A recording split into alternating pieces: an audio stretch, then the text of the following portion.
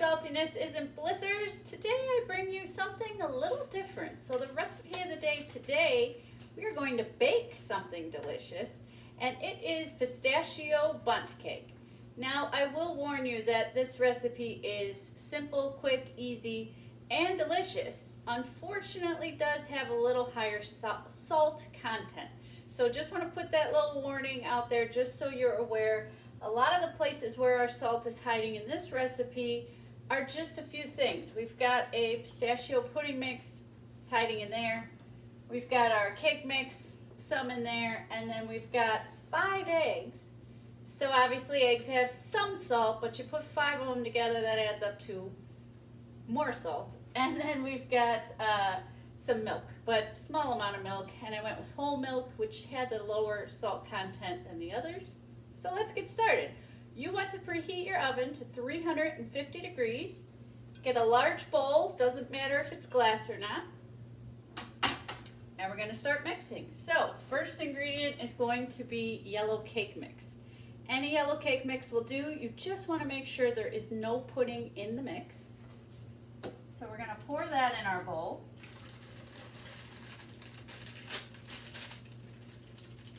There we go. Next up, 2 boxes of pistachio pudding mix. Any brand, any kind will do. And we want to pour those in. So there those are right on top. You can see all the little pieces of pistachio inside that mix. Our next 3 ingredients are all the same measurement, so they're all going to be a half a cup each. We're going to put in half a cup of water. And notice when we do that, how you get that pop of green in there from the pudding mix. Half a cup of milk. Any style milk will do. Like I said, I went with whole milk. It has a little less salt in it. And a half a cup of oil. I am using a canola oil. So there, all of that liquid is kind of moving around on the top. And our very last ingredient will be 5 raw eggs. I'm going to pour those in. So here it is, unmixed. Kind of a big mess in our bowl. Now we're going to mix it up really, really well. You can use whatever you prefer. I'm going to start with this fun little silicone whisk I was gifted many years ago. So let's see how this goes with our whisk. And the good thing here is if you were looking to get an arm workout, look no further than this recipe, because this will do the trick for you. So yeah, slowly starting to blend. Want to make sure we get all the way to the bottom where all the powder is kind of hiding underneath that liquid. Got that all mixed up. So there's our lovely thick green mixture. Next step, we want to get a bundt pan, and we want to heavily coat it with some cooking spray. Making sure to go all the way to the top and then around that piece in the middle. So it should look something like that.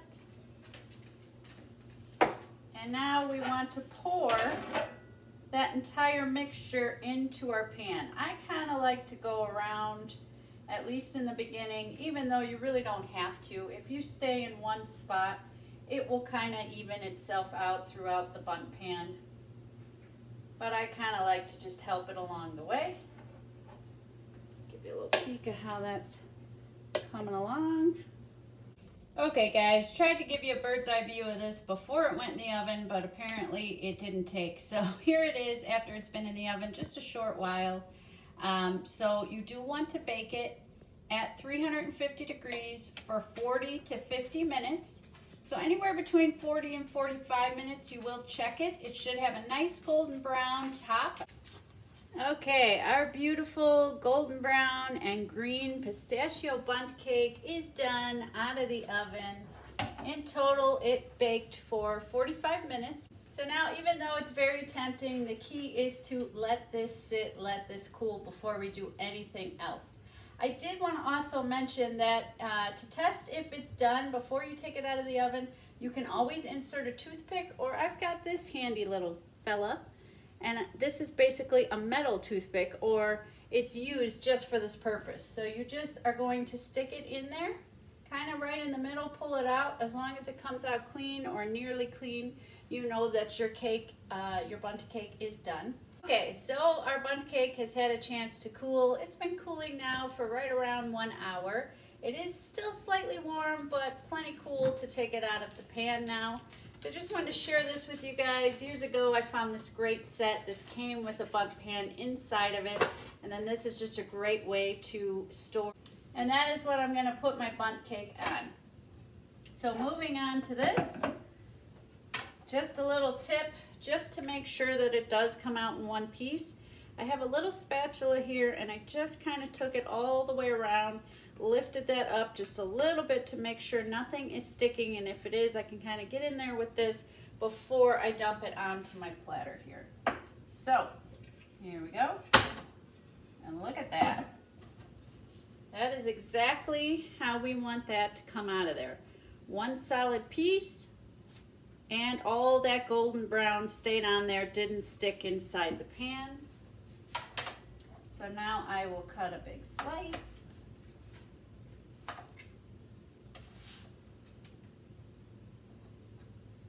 Take a look at that, guys. Take a look at just all the delicious colors.